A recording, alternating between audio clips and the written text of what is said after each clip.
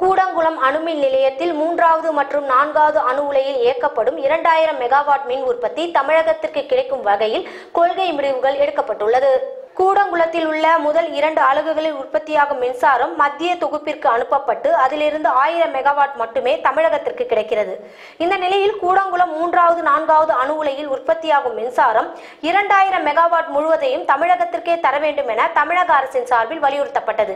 இந்த நிலையில் கூடங்குளத்தில் உள்ள 3வது மற்றும் 4வது அணு உலைகளில் உற்பத்தியாகும் 2000 மெகாவாட் மின்சாரம் முழுவதையும் தமிழகத்திற்கே அளிக்க வழிவகை செய்யும் கொள்கை முடிவினை மத்திய அரசு எடுக்க உள்ளதாக டெல்லியில் செய்தியாளர்களிடம் பேசிய மத்திய மின்சாரத்துறை அமைச்சர் திரு பியூஷ் கோயல் தெரிவித்துள்ளார்.